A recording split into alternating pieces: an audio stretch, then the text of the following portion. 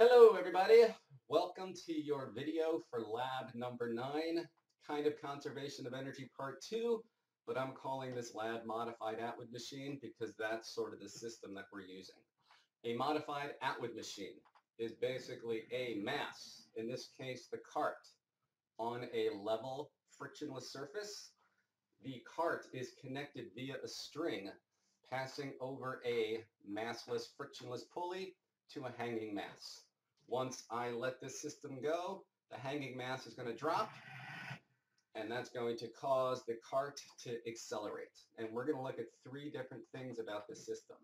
One, let me remind you that we looked at this system in lab 6, force and acceleration. Remember, from this system, you used Newton's laws to predict the acceleration. Once you had the acceleration, you predicted how long it would take to travel a known distance. So first part of this lab is we're just going to review.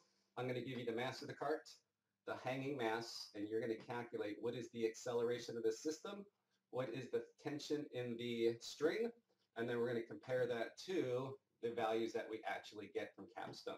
So that first part is a review. Second 2 parts, we're basically going to be looking at energy and seeing whether or not energy is conserved and whether or not the work done by all external forces equals the change in energy of the system. So for that part, first thing we're going to do is look at it 2 different ways. First way, we're going to consider our system to be just the cart. Just the cart, which means all the forces acting on this cart are now external forces. What forces do we have acting on this cart? Well, I've got 3 if I could ignore air resistance and friction. I've got gravity pulling it straight down, I've got the normal force pushing straight up, and I have tension acting horizontally.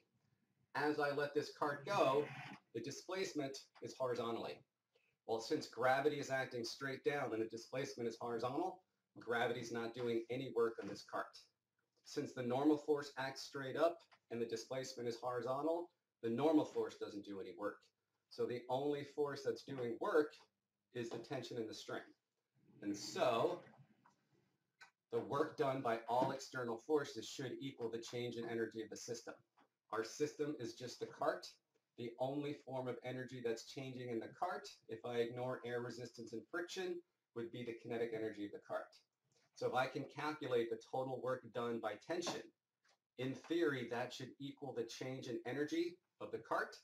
And since the cart's only form of energy that's changing is kinetic, and it starts from rest, the total work done on this cart should equal the final kinetic energy of the cart. That's one way we're going to analyze the system, just defining the system as the cart. Second way, now we're going to do the exact same experiment, but now I'm going to define my system as the cart plus the hanging mass plus the earth plus the string. So now my new definition of the system is the cart, the hanging mass, the earth. Now if I include the earth as part of my system, then I can start looking at gravitational potential energy. If that's the case, the only external force is acting on the system, which is the cart, plus the hanging mass, plus the string, plus the earth. The only external forces then would be the normal force acting on the cart, and since the normal force is not doing any work, the work done by all external forces is 0, which means the change in energy of the system should be 0. So right now, before I release it, the cart is at rest, the hanging mass is at rest. It's a little hard to see, but the hanging mass is in an elevated position. Let me see if I can. Oh, there we go. So the hanging mass is in an elevated position. So the hanging mass has gravitational potential energy, mg y initial. Then I let it go, and what happens is the mass is decreasing in elevation.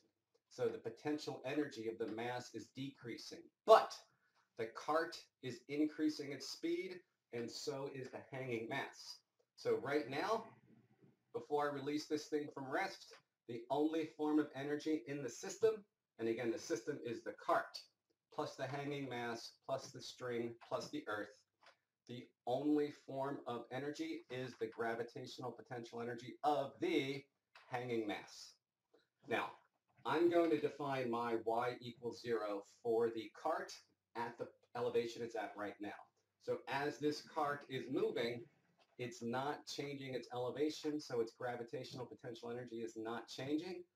And I can define a different y equals 0 for different objects. So for the cart, I'm going to define my y equals 0 at the elevation of the cart.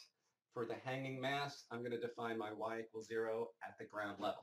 So right now, the only form of energy in the system is the gravitational potential energy of the hanging mass. Then I let it go, and right when the mass hits the ground, now it doesn't have any more gravitational potential energy, but the mass is moving, the cart is moving, now the system has kinetic energy. And since both things are moving, the hanging mass and the cart, I have to look at the kinetic energy of both. So the second way we're going to look at this system is, does the initial gravitational potential energy of the hanging mass, mgy, does that equal the final kinetic energy of the system, which is the kinetic energy of the cart plus the kinetic energy of the moving mass? And that's basically what we're going to do. So 3 different things for this lab. 1, given the known mass of the cart and the hanging mass, what is the theoretical acceleration from Newton's second law? What is the theoretical tension? And we're just going to compare that for one experiment. Then I'm going to do this experiment 10 times, and for those 10 trials, we're going to analyze it 2 different ways. 1, looking at our system being just the cart. Does the work done on the cart by tension equal the change in energy of the cart? Second way we're going to look at this is, now we're going to define our system as the cart plus the earth plus the hanging mass plus the string, in which case the only external force is the normal force in the cart, but that's not doing any work. So the total work done on the system is 0, which means the energy of the system should not change. So initially, the energy is just gravitational potential energy of the hanging mass, and then at the end, I've got both the mass and the cart moving. They both have kinetic energy. So what we're going to do is compare the initial energy of the system, which is just gravitational potential energy of the hanging mass, to the final kinetic energy of the system, which is both cart and the mass moving. So that's sort of the setup. And now what I'm going to do is actually run the experiment, do it 10 times, give you the values that you need, and then I'll make another video just going through the introduction, the setup, and how to do the actual write-up. That's it for now. Okay, so now let's actually do the experiment and take the data for this lab. So again, I'm going to run this experiment 10 different times, and then we're going to analyze the data 2 different ways. 1, we're going to treat our system as just the cart, in which case tension is doing work on the system as an external force, which changes the overall energy of the system. And if we're ignoring air-resistant friction, it's just the kinetic energy of this cart changing. So I let this go, tension does work on it, changing the energy of the system, which for the cart is just the kinetic energy. Then we're going to do the exact same trials, but now we're going to analyze it a different way. Now we're going to include as our system the cart, the hanging mass, the earth, and the string. Since the earth is now part of our system, we can use gravitational potential energy. And let me just give you a few numbers. 1, the mass of the cart is 252 grams. The hanging mass is 25 grams. So 25 grams hanging off the end, connected to a mass, connected to a cart, which has a mass of 252 grams. This right here is the position of the cart when the mass is hitting the ground. That means that at this point here, that's when the tension basically goes to 0 because the hanging mass hits the ground. I'm always going to release the cart from the exact same position here, which means the total distance over which tension is acting is this distance from here to here, which I'm just going to tell you is 65 centimeters. What that means is when I'm analyzing this, where I'm looking at the system being only the cart, tension is acting over a total distance of 65 centimeters. So we're going to get from capstone what the tension is, and then we're going to use that to calculate the work done by tension and see if that equals the change in kinetic energy. Second part, this mass is at an elevation of 65 centimeters above the floor. So its gravitational potential energy is going to be mgy, where y is 65 centimeters, but you have to put that in meters. The mass is 25 grams, but you have to put that in kilograms. Then when I let it go, now what ends up happening is the hanging mass goes from 65 centimeters to 0. So all the potential energy it has is gone, but that has gotten converted into kinetic energy. The kinetic energy of the moving cart and the kinetic energy of the moving mass, you have to look at both of them. So let's actually just do this experiment. Let's do our 10 different trials. So again, I'm always starting it at the same point. The mass is the cart moving a total distance of 65 centimeters. Here we go. Trial 1.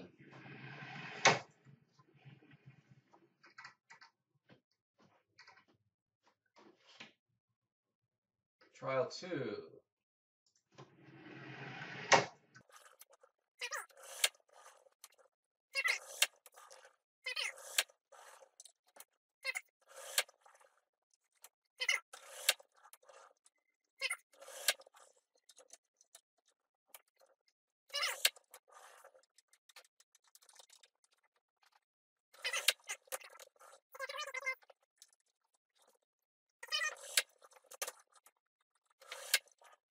So hopefully that is it for the data taking. And now we're going to just look at the data in a little bit of detail.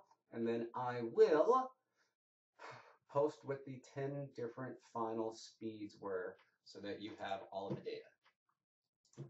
All right. Okay, so now that I've done all 10 trials, let's just take a quick look at the results of one of the trials, and then I'll give you the final speeds for all 10 different trials so you can analyze the data. So this is the velocity versus time plot for the moving cart after I released the hanging mass from rest. And over on this side, what we have is a plot of force versus position. Basically, the tension in the string versus position. So a couple things we can get from this data. One, this is a plot of velocity versus time, which means if I take the slope of this, that should give me the acceleration of the system. So what I did is just highlighted an area here.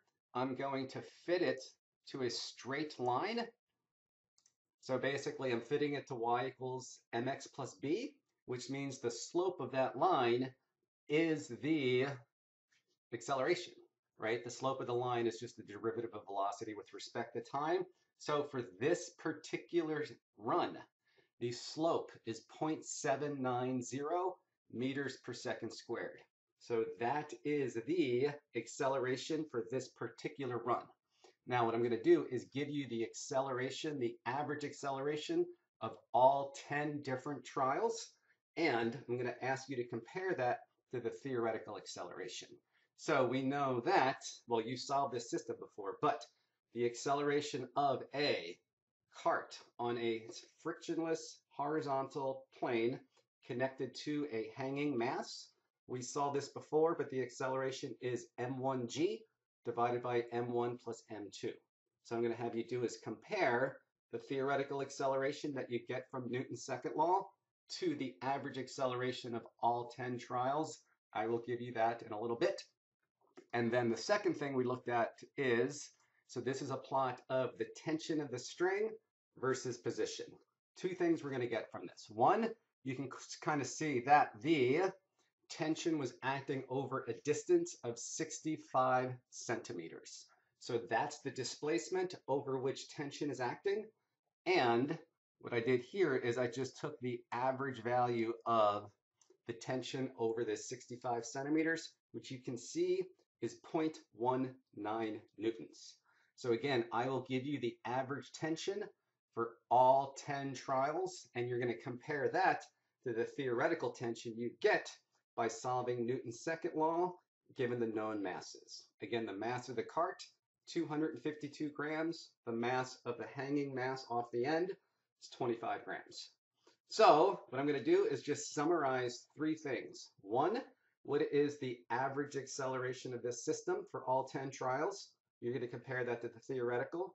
Two, what is the average tension over all 10 trials? You're going to compare that to the theoretical. And then I'm going to give you the final speed of the cart over all 10 trials. So you're going to have one value for the acceleration, which is the average value, one value for the tension, which is the average value, and then I'm going to give you all 10 final speeds. All right, that is it for the sort of lab, how it's run, and I'm going to give you all the data, and then I'm going to make one more video that I'll post before this one, which is just sort of an introduction and then exactly what you need to do for the informal report. Okay, so here is the results of the 10 different trials. What we have is the average acceleration of the cart over 10 trials, 0.805 meters per second squared. The average tension over 10 trials is 0.194 newtons, and I've listed the final speeds of all 10 trials. Now, this is the final speed of the cart right before it's, well, right after it's been accelerated by the hanging mass, but since the mass and the cart are connected, this is also the final speed of the hanging mass.